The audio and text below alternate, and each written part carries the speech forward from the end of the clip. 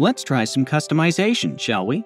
First, plug the device into your car's OBD port, which is usually under the dash. Open the Carista app on your phone and press Customize. Give Carista a minute or so to connect to your car and figure out what customizations are supported. Pick something you want to change.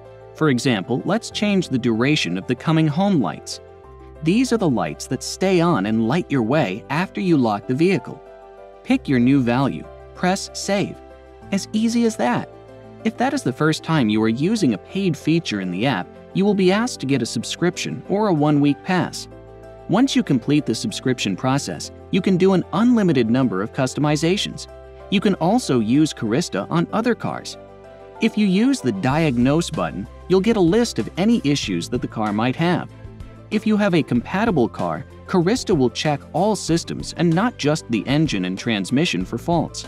This is as good as going into the dealer and having them hook up their brand-specific diagnostic tools. We use an open architecture.